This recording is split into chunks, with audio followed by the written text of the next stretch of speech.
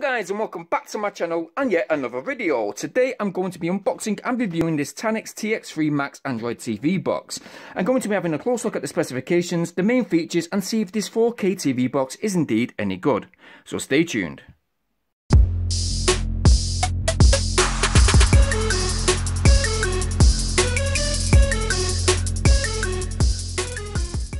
Welcome back to returning subscribers, and if you're new, you know what to do. Please subscribe and don't forget to hit that bell button to stay updated on all my new uploads too. And well, let's get into the unboxing real quick. But first of all, let me just thank GearBest.com for sending me this Android TV box today. They have some great technology and I'll be sure to leave some GearBest gadget links in the description down below that may interest you. But right now, let's see what we have. Get to fast forward mode.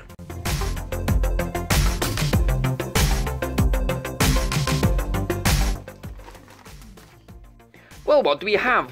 On the top, we have the label, which is the Tanix TX3 Max Android TV box. Moving to the front, we have some of the specifications that are listed. And to the right hand side of the box, we have some print that states that this Tanix TV box comes with Alice UX. Moving for a closer look inside, we have one English user manual, one infrared remote control that takes two AAA batteries, one HDMI cable that is a length of 95 centimeters, one charger power adapter that is also a length of 95 centimeters, and lastly we have the Android TV box. Looking closely at this Tanix TV box, oh nice! To the rear we have multiple port connections for different possibilities, including an AV port, SPDIF port, an RJ45 port with a port speed of 100 megabytes per second, a HDMI port 2.0 and a DC power port. Also, looking to the right hand side of this Android TV box, we have one TF card port which can hold a memory card up to 128 gigabytes, and two USB 2.0 ports ideal for gaming pads, wireless keyboards, wireless mouse, memory stick or webcam for video chat. This Tanix TX3 box looks superb with its soft matte black casing with gloss black detail. Underneath there doesn't seem to be any visual air vents, but does come with 4 sturdy rubber protectors. The front screen has a digital display that shows the time, connections and video function details. Internally, this TV box has an Amlogic S905W processor, quad-core CPU, Mali 450 GPU, running Android 7.1, 2GB DDR3 RAM and 16GB eMMC ROM, which really shouldn't give any slow running problems, should easily support 4K resolution, and with its wireless Bluetooth 4.1 connections, this Tanix TX3 should be a great TV box. So without further ado, let's add the batteries to the remote control. Then let's go ahead and connect this TX3 TV box via the HDMI cable provided to the Sony TV. Insert the power adapter, and all that's left to do is simply power on.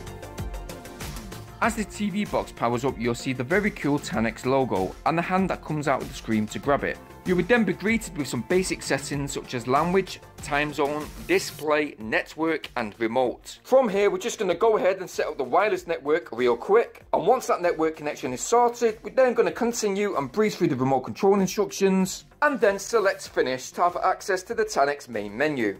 Now, compared to a few TV boxes which I've reviewed in the past on my channel, this main screen looks really clean, clear and well set out. With the 3 tabs to the left, you have fast access to many features and apps already built into this TV box. And for example, as you can see here, I'll list a few such as Google Chrome, Image Gallery, KODI, Music, Mobdro, Miracast, Netflix, Video Call, YouTube, and here we have the settings.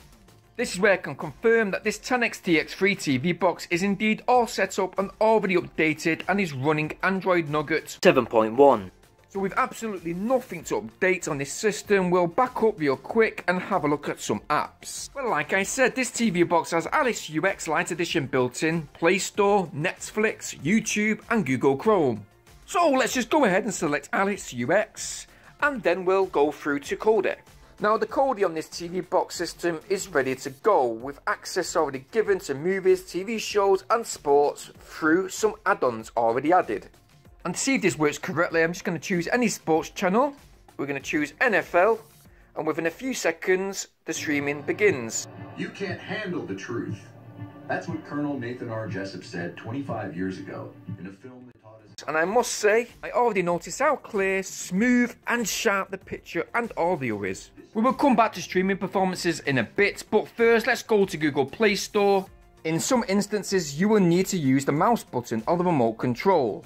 And even though I'd say this RF remote control has a pretty good signal to the TV box, I would make it clear that the mouse option is slow and can be somewhat annoying.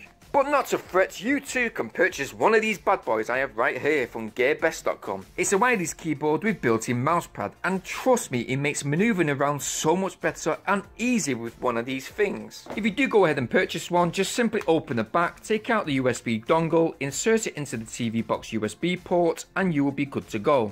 For example, I'm just going to use the mousepad and I'm going to search and download Geek Benchmark and the game Asphalt Airborne 8. But let's go ahead and let's go back to the streaming performances. Netflix, as expected, is a doddle and very fast, playing each movie clear in just a few seconds. I did skip forward quite a bit with this movie I selected, and okay, for a moment it was a bit pixelated, but clears up within moments. The same could be said with YouTube. Heading over to my channel, Gogetyours, clicking play, it's fast with not much buffering at all. Up until now, I'm very impressed. And does it have any channels, I hear you say? Well, I'm pleased to confirm yes. You can access a huge range of channels packed into the TV box through the Modro app already installed on this box. From this app, you'll be seconds away from watching your favourite channels, categories like cartoons, movie premieres,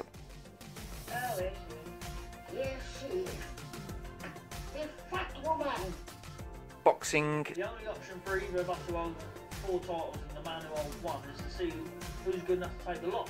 sports, and many more.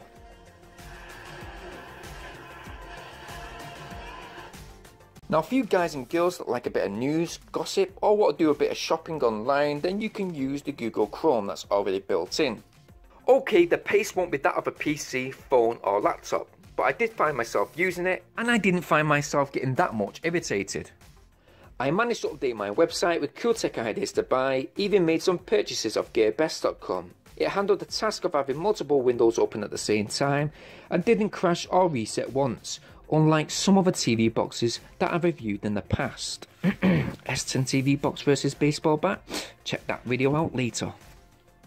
In addition to all of this, one added bonus is that there is a mirror link. You can access this real easy, and you are greeted with a super easy animation, gives you instructions on how to connect your gadgets and devices, streaming your content to this TX3 TV box. Now, the gaming side of things. Now this Asphalt Airborne 8 racing game is downloaded, it's time to get the racing gear on and test the gaming out on this TV box. And here we go. Go with the Nevada level. Let's go for this, let's go for this, let's go for this, let's go for this. Come on, come on, come on, we need to run that nitros. Ah, you sucker. Oh, come on. Come on! Oh, this guy thinks he can catch me. Get way back, man. Ah! Come on, dirt road now. I'm gonna dirty my car. I need a car wash after this. Now. Oh, loving that. Look at that spin, yo. Look at that. I'll be back. Oh, this is mine. This race has to be mine. It's gonna be criminal otherwise. Ready for this, ready for this. Oh! Oh! With all the streaming, gaming and web surfing doing pretty good, it's time to see where this TV box lies on the benchmark test. So now the Geek Benchmark is fully concluded, the test has some significant results. It comes up with a single core score of 479 and a multi-core score of 1253. Well, that's kind of crazy. I mean, for this score and for this TX3 TV box to be taking care of business like it has, it's kind of bamboozled me somewhat. But hey, for what this TV box has to offer, I'm more than pleased for what it actually does. Now, as usual, I'm going to give you my verdict out of 10 for this TV box. So, what would I give this TX3 Max TV box out of 10? Well, drum rolls please. Well, I'm going to give this Tanix TX3 box 9 out of 10. Well, I've got to give this TV box 9 out of 10 for its solid case and good looks. I can't really find much to moan about, to be honest, about this TV box. And I did take 1 point off simply because as I had to purchase an Android game controller for this TV box as I couldn't find the right emulator to work with any other controllers that I already had. But that's about it really. I've been using this for over 2 weeks myself and I haven't had a problem. It streams videos quite fast and I've left it playing throughout the night with video content still playing by the time I've woke up in the morning. So yes, this is excellent compared to other TV boxes that I've reviewed. With this particular TV box, the Tanix TX3, I would absolutely thumbs up recommend. So guys, don't forget to share, please smash that like button and please subscribe. Thanks for watching. Peace!